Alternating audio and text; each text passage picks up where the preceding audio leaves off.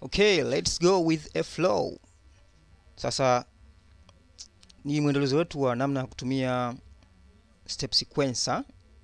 Nafikiri nimeeleza vitu vingi kuhusiana na step sequencer, lakini nahitaji nitilie msisitizo zaidi ili uweze understand step sequencer yako na kuweza navigate kwa style yoyote ile, ili uweze kutengeneza muziki mzuri kwenye step sequencer.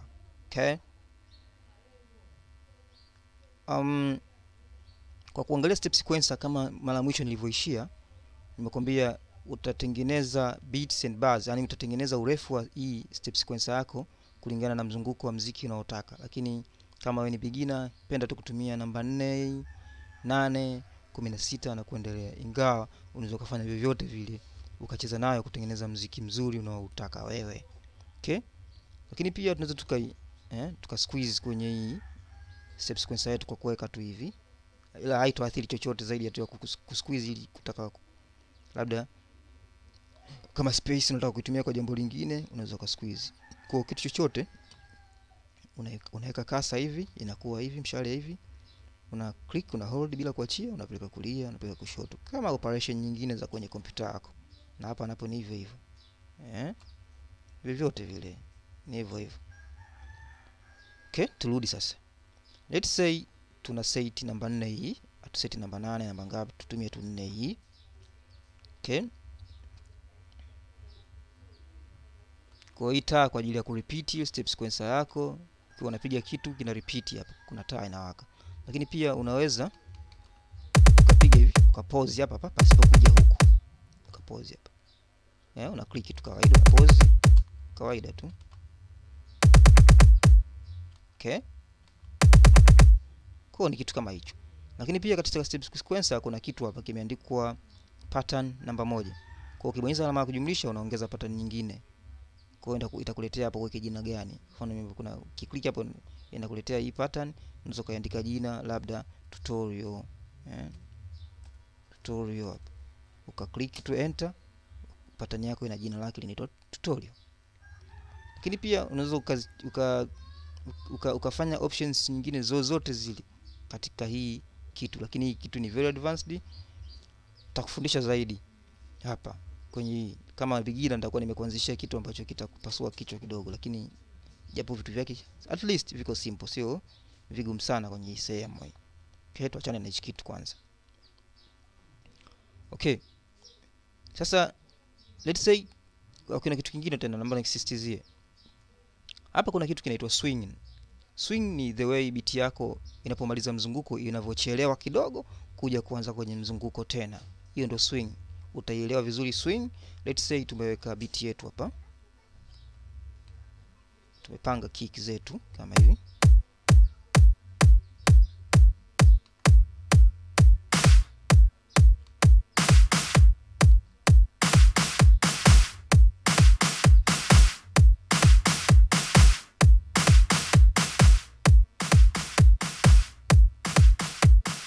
Mfano kama hivi tumetengeneza hii ta kick na snares peke yake. Okay? Sasa nahitaji nitumie swing ili kuweza kuleta ladha fulani. Hii ukisikiza vizuri kama beat ya afro pop. Mapigo. Kwa nataka kuleta swing. Ili kuleta swing, nini maana ya swing? Angalia ninavyoongeza alafu angalia mabadiliko ya beat yangu ilivyo.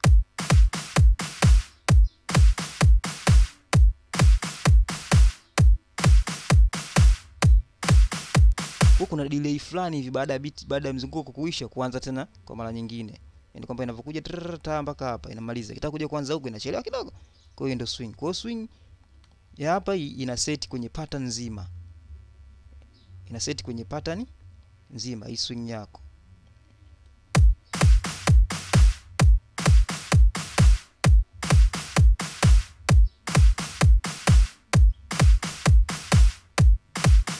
Kumbuka kuna aina nyingine ya muziki kuna umuhimu wa kuweka swing. Kuchelewa kidogo kunaleta ladha fulani, kunaleta humanity, ubinadamu ule.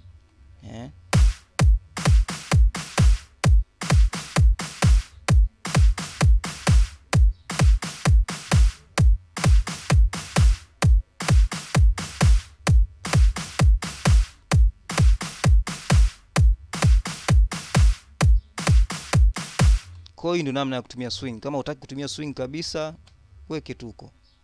Tunafanya electronic music kwa wewe tutakavyotumia. Sawa? Okay, hiyo ndio swing inatumika vipi. Nafikiri mshaelewa hapa. Lakini hapa chini kuna kitu kimeandikwa all, kuna nyingine unsorted. Hapa inategemea.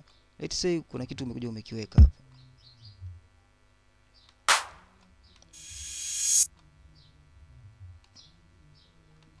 Let's say umekiweka kwenye playlist huko. Umeona? Unaweza kuweka kitu kwenye playlist ikakuletea kitu kama hiki.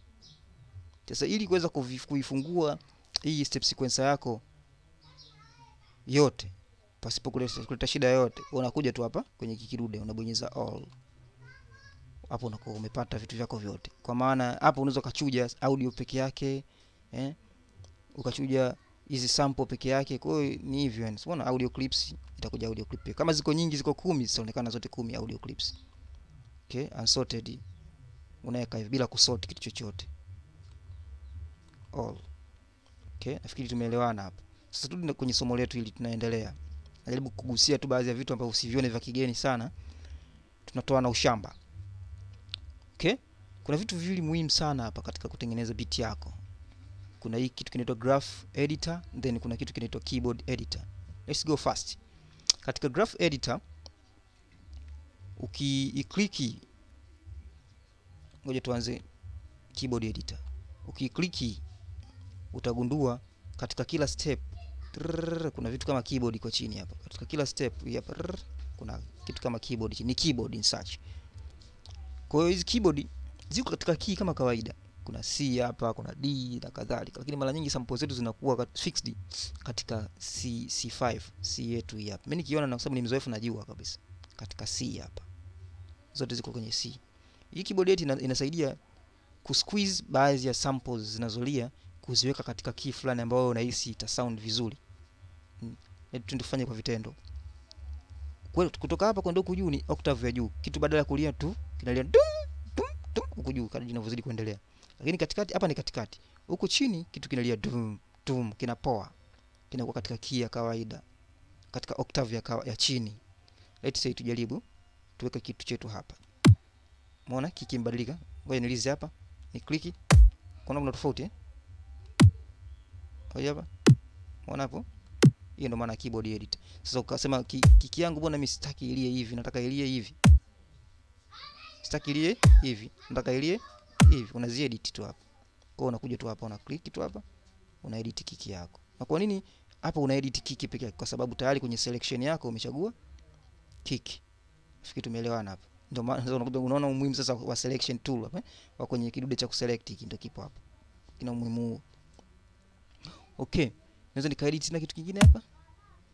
Kiki yangu nikaedit, na edit kiki yangu, na edit kiki yangu. Kwa from there utagundua kiki yako inalia hivi.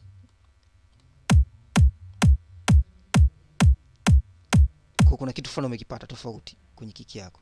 Lakini jambo hili unaweza kulifanya hata kwenye snares. Kuja hapa, una edit snare yako. Tuweke hapa.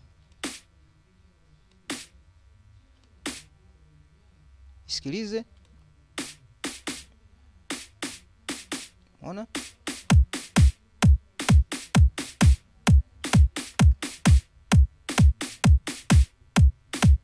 Hakuna mkate mgumu mbele ya chai. Sound ya kwanza ulivyokuwa ukisikia unaisikia sound ovyo ovyo, madude ya mazito yanalia ovyo ovyo. Lakini hapa unaona mtu unaisikia kabisa hivi. Lakini kuwa makini unaporekebisha hizi samples, kwa sababu samples zimerekodiwa katika standard fulani. Kwa unapoedit hizi samples kama hivi, kuwa makini sana usije ukaharibu ladha yake, ile uhalisia wake. Let's drop to this one. Tuje hapa kwenye graph editor. Kwenye graph editor kuna options ziko kama 3 au 4 sikosei. Kuna velocity, kuna release, kuna mode, kuna hii vitu fine pitch na shift. Tuje kwenye velocity. Velocity ni ile hali ya kitu kukita moja kwa moja. Kwa ukibonyeza velocity maana yake ukipunguza kuna uwezekano mkubwa wa kile kitu chako kinavolia kinalia kawaida kilichopozwa. Let's say hapa. Hebu sikia. Muona kiki ya pili inavolia kama imepoa fulani hivi imeshushwa. Okay, thanks. Asante.